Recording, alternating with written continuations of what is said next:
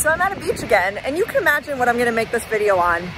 It's gonna be on something called wave-particle duality. It's one of my favorite things to talk about when I come to the beach, and that's mainly because of the ocean. It makes me think about sort of like weird phenomena that happens with things like light. For hundreds of years, people thought that light was specifically a wave, that it behaved in a wave-like manner, kind of like these waves, you know, passing over into the air and then coming crashing down onto the sand. And some areas, one wave is going to interrupt another wave, and that's the wave interference pattern. Then there was a proposal, which was by Albert Einstein, that said that light also behaves like a particle. So thinking about something like this little wood chip. This is kind of like a solid particle, we can say. It's in my hands, great.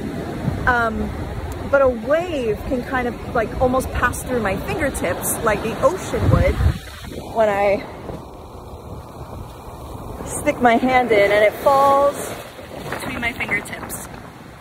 Now, of course, we understand that water is made of H2O, and so there's multiple particles that make up water. So understand that when we talk about kind of the ocean waves, we're sort of thinking about the way that they appear and how they behave rather than their actual physical properties.